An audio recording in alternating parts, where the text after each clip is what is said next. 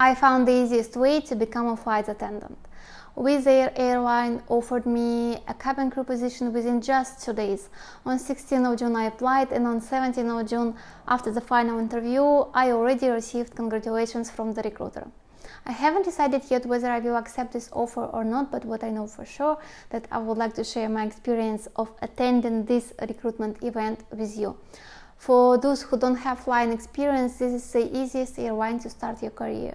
But before we continue, I kindly ask you to subscribe to the channel and hit the like button if you are interested in flying career. Your support can encourage me to create more content that help others to achieve their flying career goals. Alright, let's start with a short company introduction. I learned about the Wizz Air recruitment event through an Instagram ad. It is a low-cost airline that at this moment is actively hiring because they plan to expand their fleet. The headquarters is located in Budapest, and they mostly fly all across Europe. Unlike other airlines, Wizz Air has a lot of bases, and as a cabin crew, in some cases, you can choose it.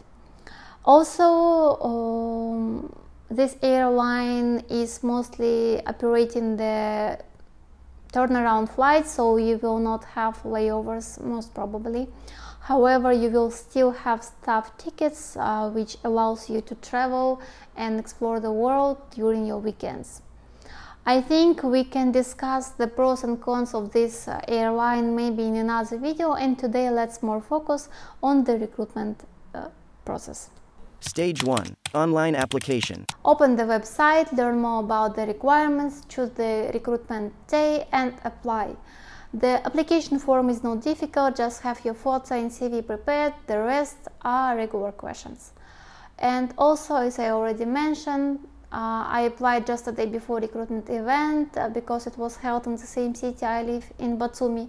So I was not sure how quickly they will consider my application.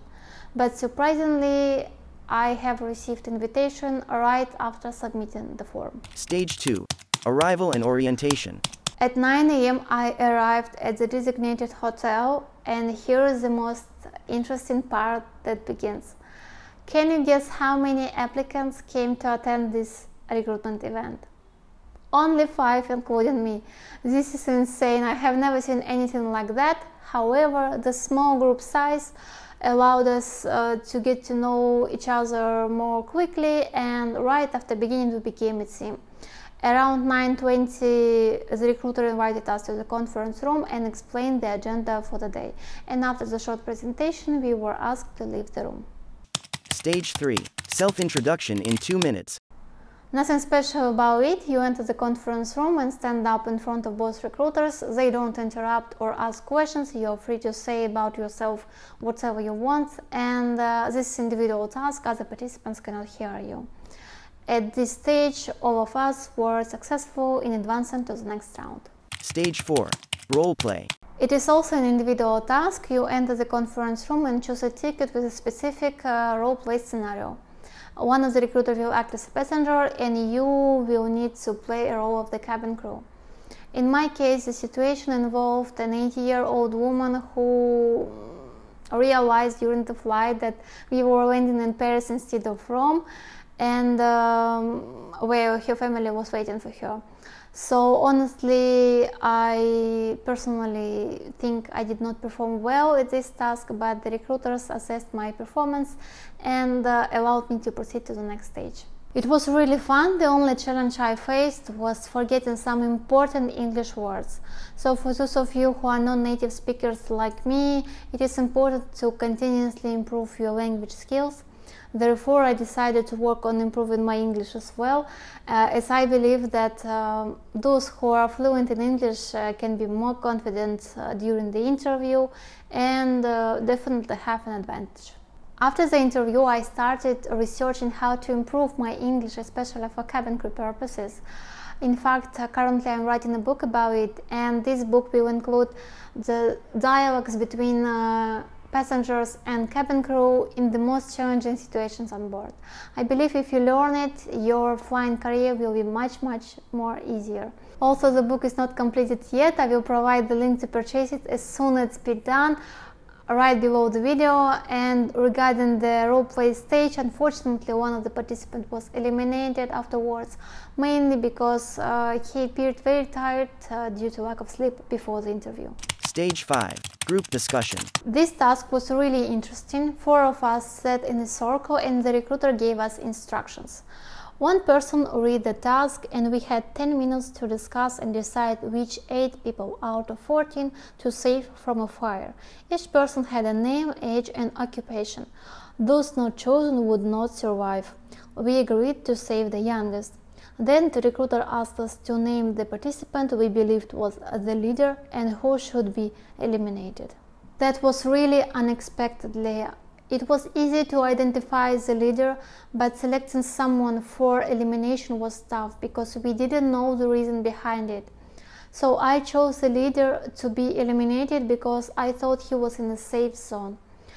One guy from our group was selected for elimination twice, so the recruiter asked him to present the group decision. I really liked the way she was listening and noting our answers. I can say both of the recruiters were amazing. By the way, the company provided us with hot and cold beverages, snacks, pastries, sandwiches, fruit and berries, and so on. I really liked that. It was so caring, and the best part of it, that all 4 of us were successful to the final interview. Stage 6. Final interview.